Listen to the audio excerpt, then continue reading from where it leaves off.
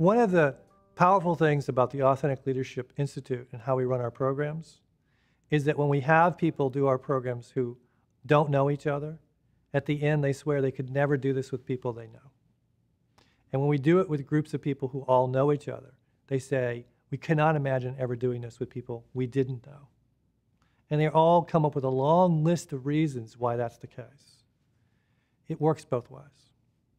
What we are incredibly good at is not, I would say, the content that we teach, because there's many people that teach similar things.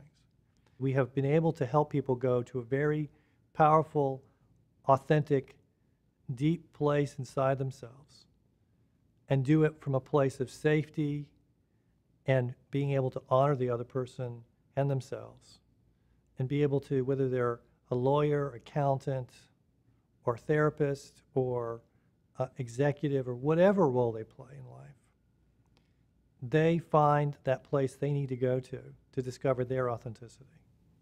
I think our other strength is that it's not about telling you how to be or how you should act.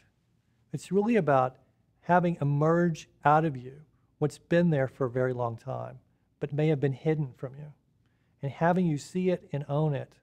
It's like a suit or dress in the closet that as you clean out the closet, all of a sudden you see it there. You never remember ever buying it.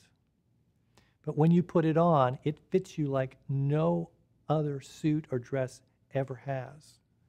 And it brings out your eyes, your color, everything just completely makes sense. The challenge we have today is that there's so much stuff coming at us and so many messages about how we're supposed to be and so much photoshopping to try to correct the human condition.